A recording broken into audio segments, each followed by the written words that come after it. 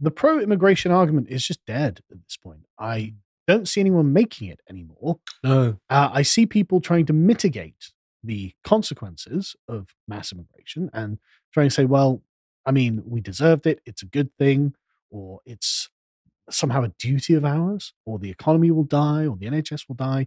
But no one ever says, no, it's good to have lots and lots and lots of people come into your country, because it's obviously not. And this has become just undeniable. So this is, as you can see, the government's summary of the latest last year's immigration figures. I just thought we'd go through this chart because this is just fascinating. So the first thing to note is that in 2023, the government let in 3.4 million people. That's a staggering number of visas. Oh, God, yes. Like that's thousands every day. They just must have a visa stamping machine that's just boom, boom, boom, boom, boom, burrowing away, printing visas, right? So thank God for electronics and automated systems, I suppose. This wouldn't have been made possible if it wasn't for advances in technology. Yeah. But so 2 million of those, just under, were visitor visas, which is great because I'm sure that every single one of those 2 million will eventually go home. I'm sure that they're not going to just disappear into an ethnic. Really, Carl? No, I'm very trusting of the establishment and the institutions. They've nearly found the acid attack right here. They only dredged the Thames and found 3 bodies that weren't him. He's gone forever. I'm just joking. I mean, what do you think will happen with that? The guy missing an eye must have been easy to spot, must have been easy to find, disappears. Yes. Where could he have possibly gone? Like, he couldn't have gotten a plane, right? You surely would have noticed him getting on a plane. I thought he'd been found dead. Nope, they dredged the Thames, but none of the bodies they dredged up were his. Really? Yeah, he's still just out there. Sorry to interrupt the video, but I just want to let you know that we have a brand new selection of merch on our merch store. These won't be in the store forever, so if you do want them, go and get them now. Thanks very much. They said, oh, we think he died in the Thames. It's like, okay, why do you think that? There's no evidence to suggest that. And you can't find his body, so why? But he's just going to have disappeared forever. But anyway, so I'm sure that all 2 million of these will eventually leave the United Kingdom. So that leaves us with 1.4 million visas that were handed out. So let's beginning from the left. Safe and legal humanitarian routes. So refugees, 102,000 of them. That's not the illegal immigrants. It's to the tune of 50 to 60,000 a year. But okay, that's a relatively small percentage. Then you've got 600,000 for study and 600,000 for work. It's like, okay, so do we have a massive labor shortage in this country? Are the universities undermanned? Are there not enough students applying for these universities? And the answer is, of course, no. And in fact, in some places, you get free education, like in Scotland. Is it with the 600,000 students? Yes. Isn't it outrageous? I think, but like 400,000 are their dependents. Yes. We'll get onto dependents. Okay, sorry. I keep preempting. I'm very sorry. Yeah, I apologize. And then 81,000 family. It's like, right. So of this, as you can see, 600,000 are purportedly here to contribute to the economy. So the economic argument has died because almost, like 3/4 of them will not be contributing to the economy from the government's own statistics. Right. Okay, fine. So we've got some more granular detail. So there were 300,000 work visas granted, and the rest, the 337,000, and the 279,000 were dependents of the people who've been granted work visas. So when it says work, it's not 600,000. It's about half of that. Right. The other half is dependents. Right. Who will be able to claim benefits, of course, in the country, which is just staggering. So the percentage of them might contribute to the economy has gotten even smaller and smaller and smaller. And this, again, it's just fascinating. But they're trying to get skilled workers in, of course. But I mean, if you just look around the streets, you can see how many doctors and lawyers are just plying their trade, like in ancient Rome, saying, "Hey, you need a lawyer, sir." You can see them just doing it all over the streets. And they ended up giving up 300,000 grants of settlement. 119,000 grants of settlement and 200,000 grants of British citizenship, which of course is more than the previous year. And so, right, if that's not open borders, what is open borders? Yes. It's hard to imagine it being worse. Yeah. And just to be clear, this is the most people in a single year that have ever been let into the country, and more people that came to the country than since like 1066 or something ridiculous like that. It's phenomenal. But this is also a part of a graph since Brexit, the Conservatives cramming as many people into the country as possible. You may remember that the year before this, it was 1.2 million people they let in, and the year before that, it was just 1 million. So they've been ratcheting up the number of people they've brought into the country. To what end, I'm not sure, because it's clearly not working. And so you got a lot of apologia for this. I think Fraser Nelson is a good example of this. Fraser Nelson is the editor of The Spectator, which is a newspaper that's closely aligned with the Conservative Party. It has people moving in and out of it constantly. And his argument is, well, this was just an accident, bro. It's just an accident. Whoops. How can any country accidentally let in 1 million immigrants? Brexit was supposed to dial it all back, as everyone knew. So what went wrong? Well, the first odd sign, and I love when I'm reading this, make a note of how out of control everything feels. It doesn't feel like anyone's got the levers on the hands on the levers of government here. It's like, what went wrong? The first odd sign was from the UK Visas Authority, which prides itself on issuing paperwork in good time and submitted a request for more staff to handle a quadrupling of demand. And so the Conservatives were like, well, I guess they have to have it then. Yes. Why didn't you just refuse? Why don't you just say, we don't care if the demand's gone up. You're not coming in. Interestingly, The Spectator did a leading article about a month ago along similar lines, but basically saying when it comes to problems, mass migration is quite a good one to have. And you just think that you must either be on drugs or indeed possibly on holiday, whatever it is. Yeah. I cannot believe someone could be so naive or indeed actually wrong-headed. It gets better. So the Conservatives quadruple the number of staff. And he says the dots were there, but no one had joined them. The number of dependent visas rose fourfold. Oh, did it? Really? You've got quadruple demand, you quadruple the staff, and then you get fourfold number of dependent visas. I mean, the dots were there, but no one joined them. Yeah. It's not like you could have made that inference from the beginning. I mean, it's so insufferable to be gaslit like this. Are we supposed to believe that these people don't know how addition works? Is what they're saying. They're literally, well, I mean, who could have predicted that if we'd increased the staff that rubber stamp visas by 4, we'd have had 4 times as many immigrants? No. Yes. It's insufferable. And so the Tory target to have 600,000 foreign students by 2030, why is that the target? Well, that was hit in 2021, an astonishing 9 years early. Which is remarkable because the Conservatives hardly ever get anything done. 3 factors had blinded ministers to what was happening. Firstly, there was the wildly wrong modelling. The model they used was no more accurate with immigration than SAGE was with COVID. Fantastic. The next was their crude calculation that for every 100,000 immigrants, that would mean $1 billion more headroom to lift spending or cut taxes. It didn't properly factor in all of the cost of public services or the rise in dependent visas.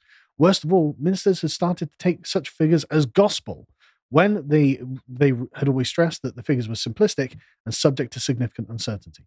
So that is incredible, isn't it? It's like, right, so they've got a massively wrong model that literally says, well, we just divide the number of people by we multiply it by the average wage, and that's how much extra money we're going to get. It's like, it doesn't work like that.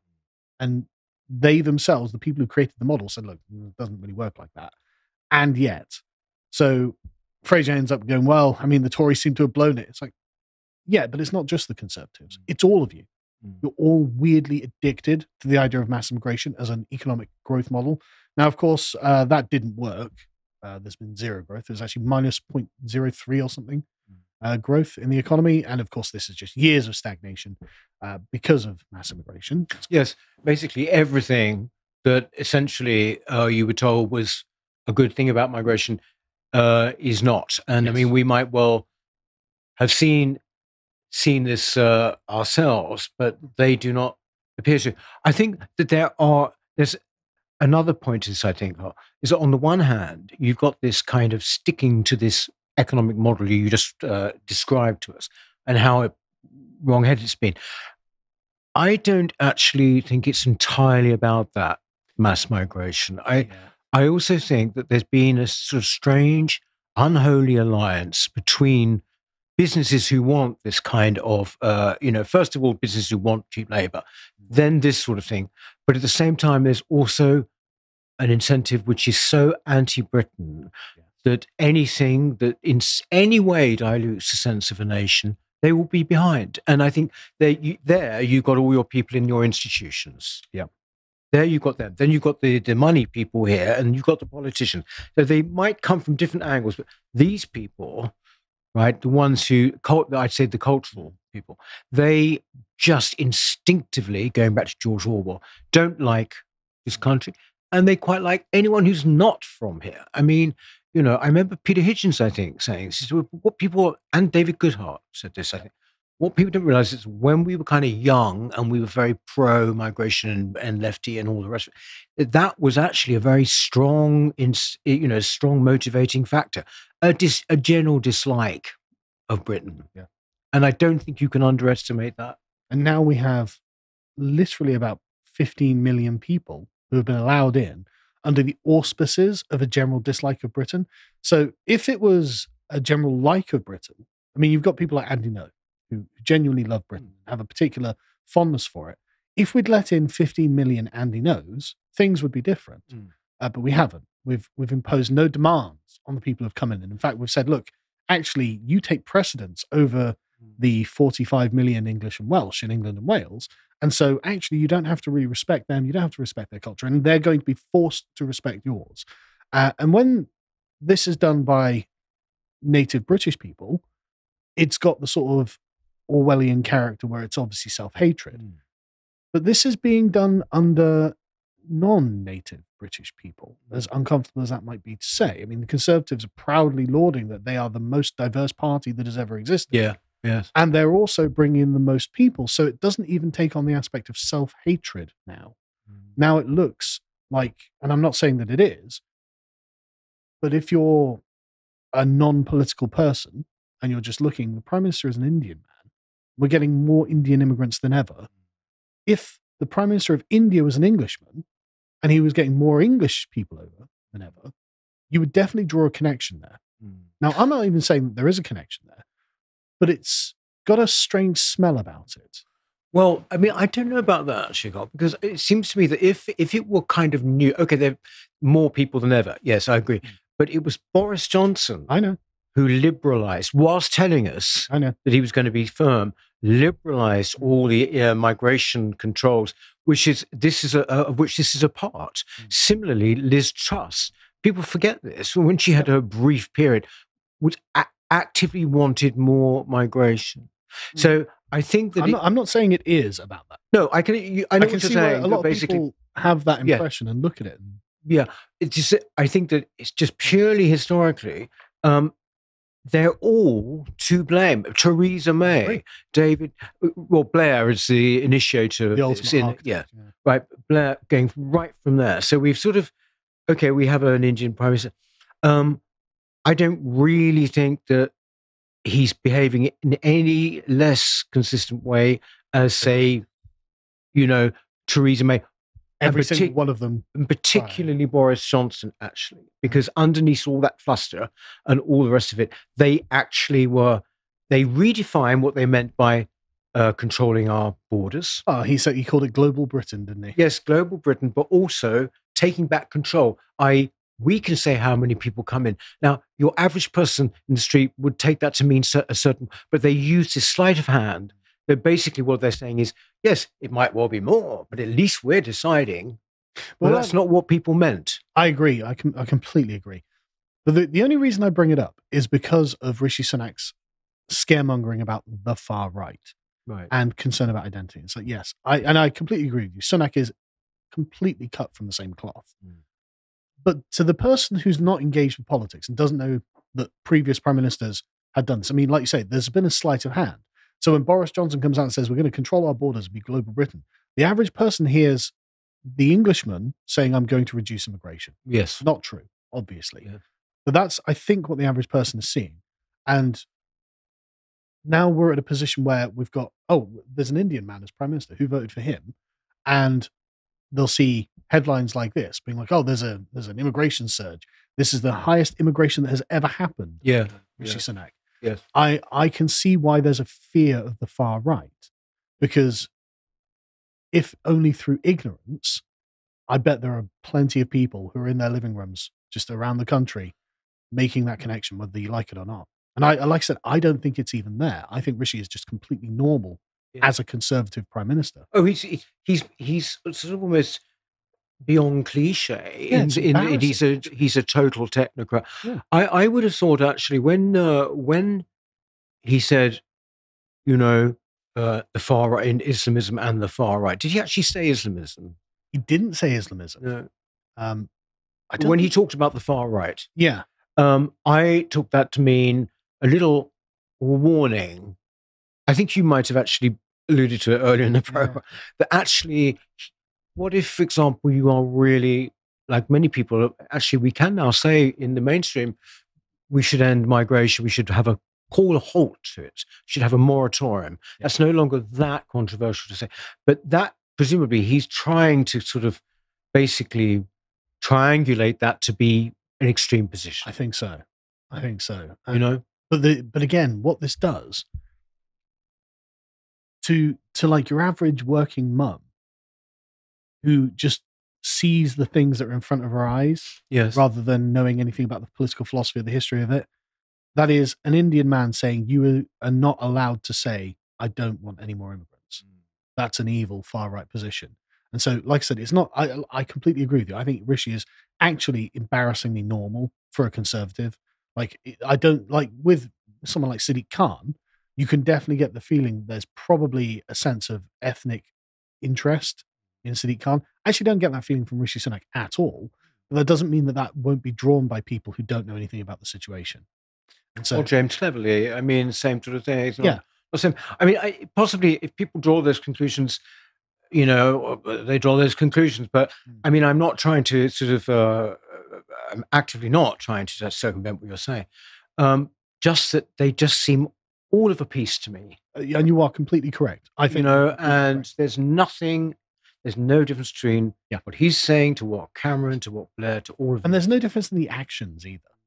There's no difference. In fact, you could also say, well, why doesn't the lady not pay much attention, as you say, the working woman?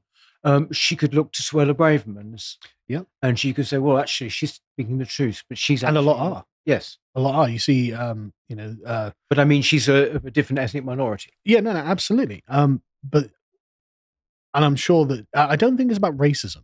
That's the thing. Yeah. I don't think it's about racism. I don't think the average person who's seeing this thinks I hate Indians or something like that. Because I think Suella Braverman is actually and Priti Patel was very popular with the average working British person. Yeah, definitely. They were actually because they were actually doing the right thing. That's the reason they had to go. That's exactly the reason they had to go.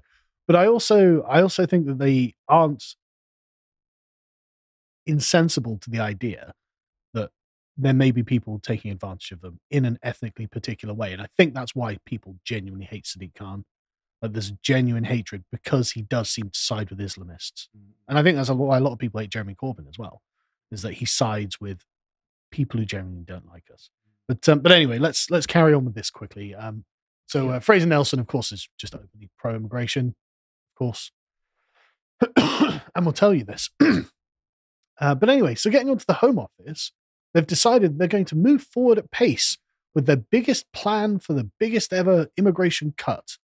And it's like, right, that's a great point.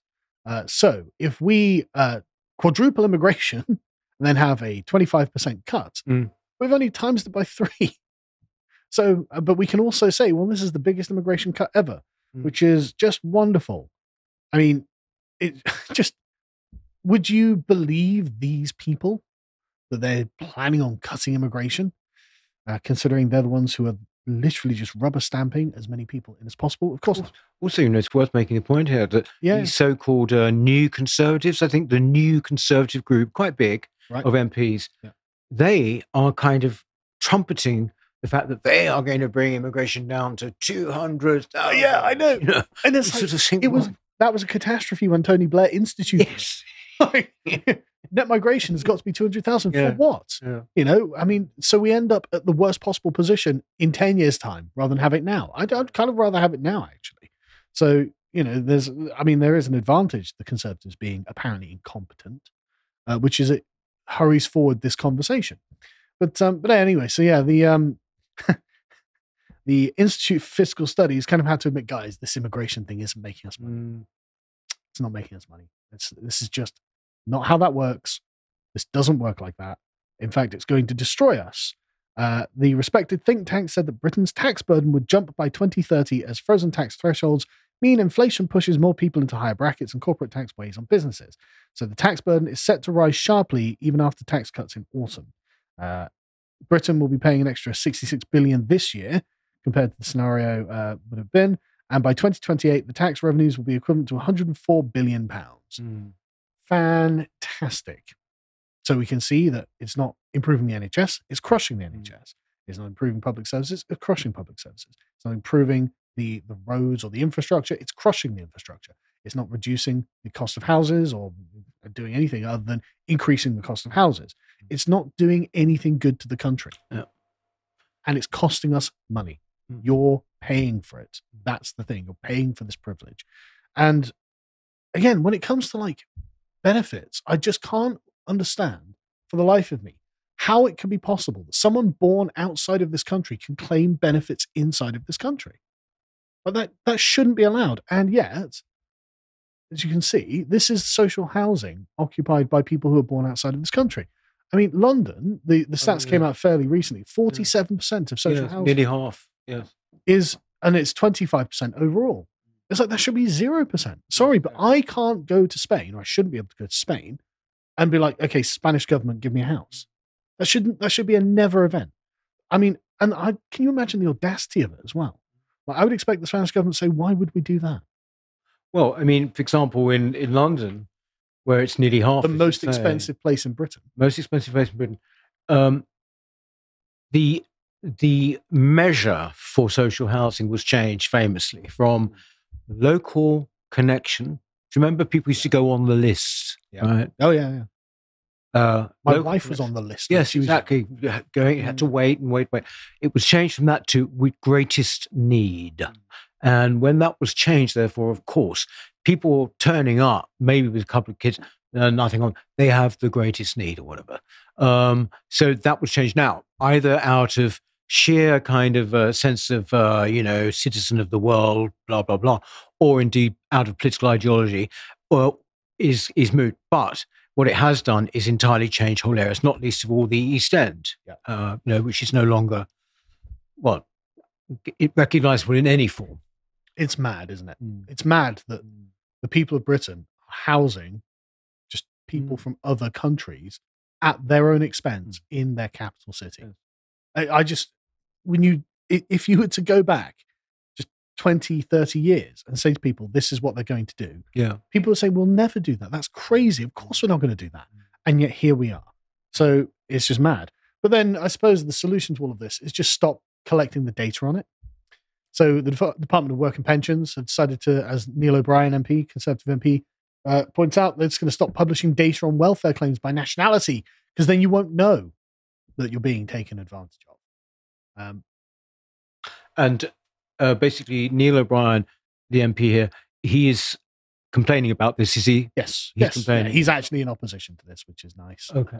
But they've stopped publishing on it, because why do you need to know that? Well, isn't this the situation in Europe, I think? Many European countries. Oh, yeah, absolutely. France is terrible for data collection. And basically, it's effectively an admission of guilt, isn't it? Yes. Why would you not do it? Yeah. You love data on absolutely everything. Yeah. Apart from when it comes to nationality and, say, tax receipts and benefit claimants. Then it's bad, because it makes you look like you're taking advantage of the working people of the country. But that's only because you are. If you appreciated that episode from the podcast of the Lotus Eaters, you can go to lotuseaters.com to get access to all the premium content that's on the site, such as the Lads Hours, this one on whether or not cats or dogs are left or right wing. If you'd like to find out what else is being put out, you can follow on Twitter at lotuseaters_com on Twitter. Thank you and goodbye.